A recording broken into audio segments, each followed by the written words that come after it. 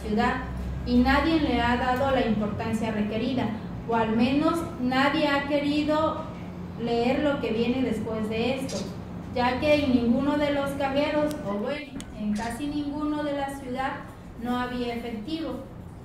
¿A quién beneficia la falta de efectivo en la ciudad?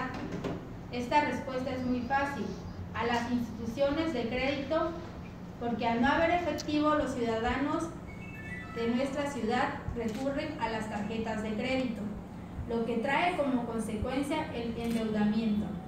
La pregunta aquí sería: ¿qué estará pasando en las finanzas?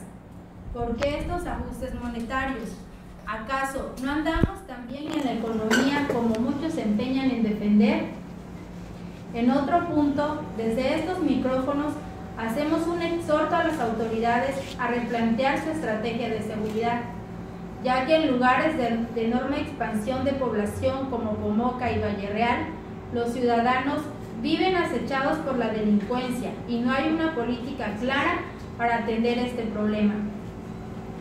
Con esto no quiero crear una alarma sísmica, quiero hacer una reflexión sobre algunos problemas que nadie ha mencionado y que al parecer no es de importancia, pero que si bien analizamos, al menos desde nuestro punto de vista, es el preámbulo para una crisis económica severa, aún más de la que ya estamos padeciendo. Muchas gracias por